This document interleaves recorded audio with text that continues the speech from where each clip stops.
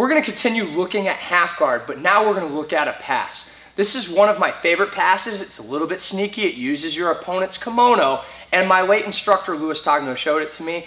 He was really good at being sneaky and passing lapels around. So I'm going to show it to you, get a lot of success out of it, and you know what? We can pass on his name that way. All right, so I'm in half guard.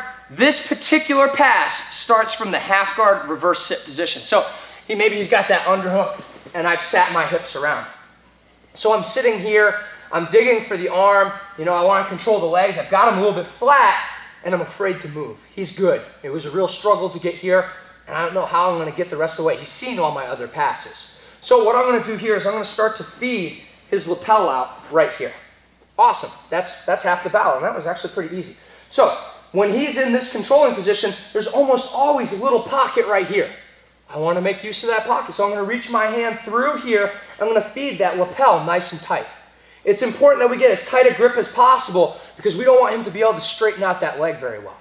Now from here, we can do a lot of our different passes. If you want to do your bear crawl pass, where you just bring that knee up and get control and bring that leg out, that's awesome. That's one option.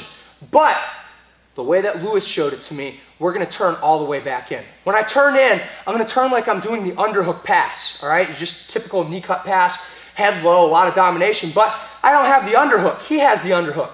So this is my underhook proxy, all right? We want to try and keep him flat on his back, and I want to let my arms straighten out a little bit when I do it. And you see how that puts pressure up on your leg, Patrick? You see what I'm talking about? I feel it. That pressure up on the leg helps turn his back a little bit flat to the floor. One of the big problems I've had with this is that they start getting a little bit of angle and they can come out on the back. So we want to keep them as flat as possible, all right? So I'm going to start to turn, and when I turn, I'm going to put my head on the far side of his head, okay? So I'm going to turn, boom, my head comes to the floor, and you see how my arm is straightened out and it's taking him back flat to the floor.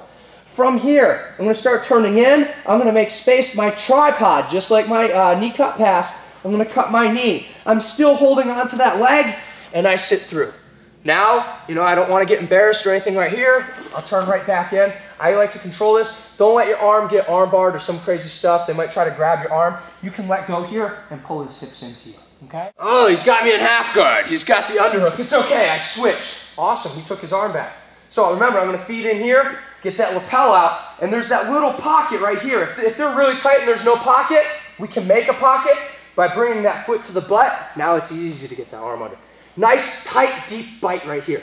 Now, remember, I'm going to turn my whole body. My head's going to go to the other side of his head, but I want to try and keep his back as flat as possible. A lot of that can be controlled with my hips as I start to turn. When I start to turn, look at how I'm pushing forward. Boom, my head goes down. I've still got a nice, tight, deep grip here. My arm is straight. I'm going to start to walk my butt up and come here, and you can see it'll be very difficult for Patrick to close his legs. If he does close his legs, even if he squeezes them, I get a lot of movement in there, a lot of space to get my hips out. Control, I like to turn it. All right, I'm in half guard. Patrick's got that underhook. Awesome, I reverse sit. Nice tight position. Oh, there's a space, but I want more. Ha, foot up, bring that arm through. I'm gonna feed his lapel to my hand. Nice tight grip, make sure you get all the slack out of that. And look at how it bananas his legs. Even if he had his legs cross him to begin with, right? Even if he's got them crossed, when I start to suck that slack out of him, see how it even lifts his hips off the floor?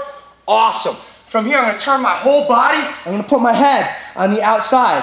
From here, I'm going to lift, knee cut pass. My arm is still back there. My whole body is on this side. From here, make sure you turn back in. Reverse sit, nice and tight.